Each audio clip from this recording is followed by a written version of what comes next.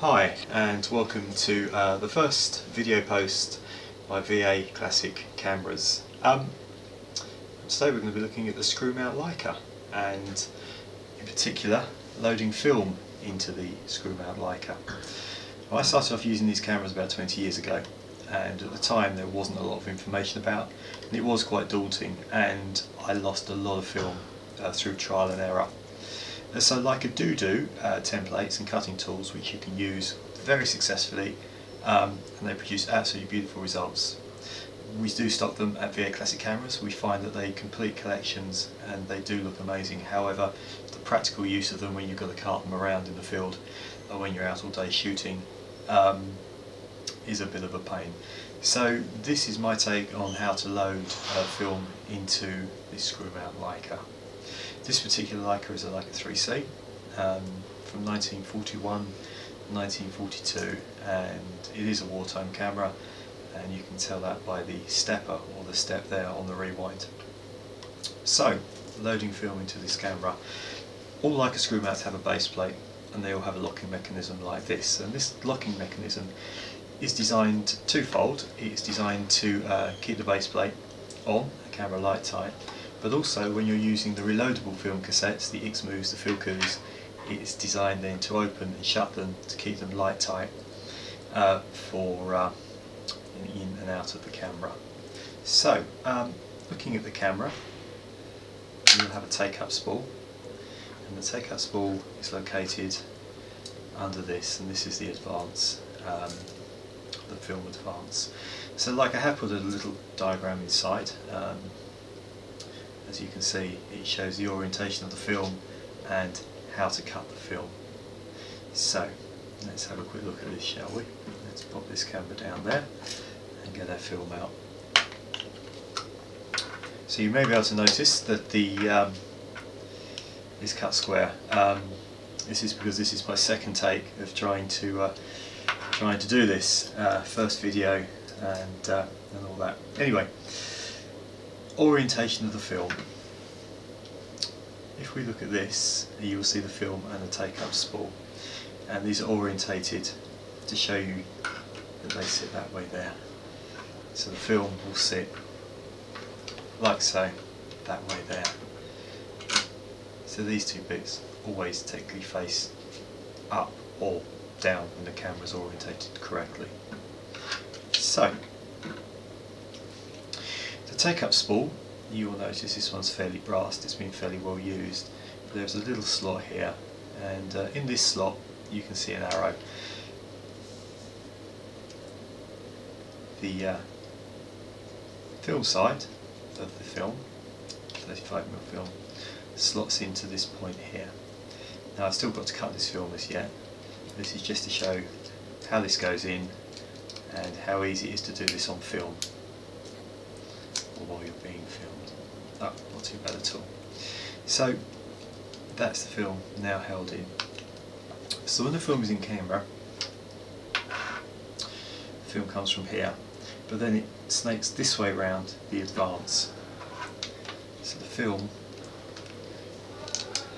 will run that way.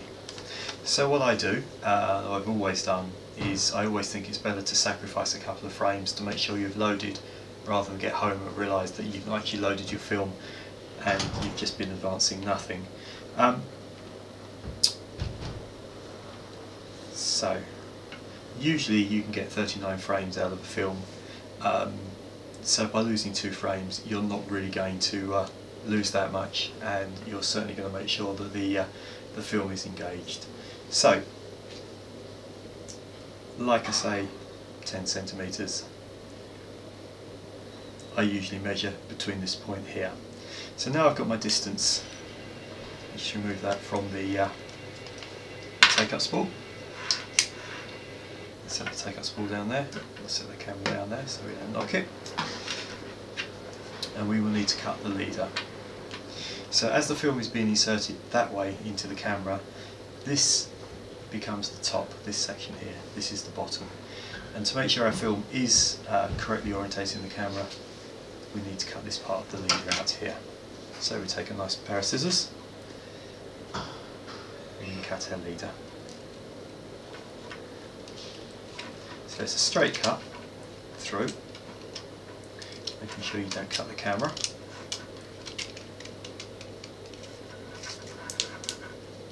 So this is the part which will be inserted into the film spool.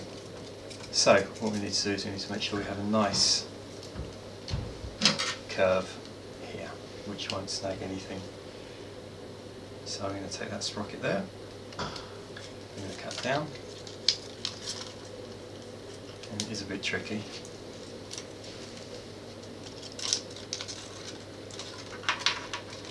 Put that down to there, cut that into there, and now I'm going to start curving up like so. So we'll lay that over there. Just going to trim that up there because I don't want that sprocket there.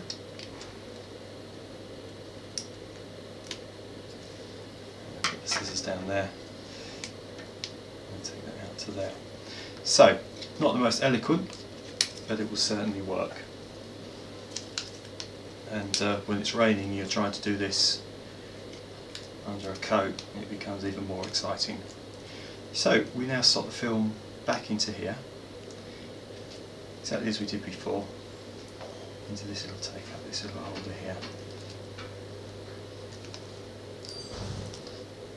So you can now see the perforations of the arrow, and that's now been held. And that stands there like so. So let's just move that out of the way. We turn our camera up to there. So as we said before, this is how the film advances. So I'm just going to advance this to here. Actually, before we do that, I'm just going to turn this to here. So I'm now going to pull the perforations back into the cassette. It'll start coming in a moment. There we go. So this means now that I will have no snagging when I put my film in. So the film sits in that orientation there.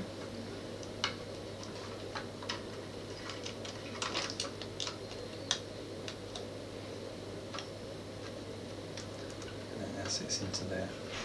So now you can see the film sliding into the camera. And it just gets pushed down to there. Just turn the rewind just to make sure that this part of the cartridge is actually sat down. So that's the film in the camera. So to make sure that the film is actually in the camera, and it's fine, what I always do is I just put my finger on there, lift the rewind, and then just put some tension on the film. And usually I find that by tensioning the film at the beginning, you make sure, certainly with the old screw mount Leicas, that you are pulling the film through certainly evenly. So I'm now going to advance this, and you can see the shutter curtains going. Now with our film speed set to Z, open this up, you can now see the film is connected to both the top and the bottom sprockets and is being pulled through correctly. So at this point, we'll do that one more time. I wouldn't necessarily do this again, but just to show what's going on. And now open that up, and as you can see, the film is now fully engaged and fully running through the sprockets.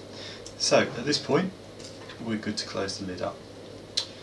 Again, the base plate will align this point to this point, and this will go into there. So that's basically locates into there, and that holds the the base plate on. We lock that in. We can wind that on now because our shutter curtain protects everything. All that's left to do is attach our lens.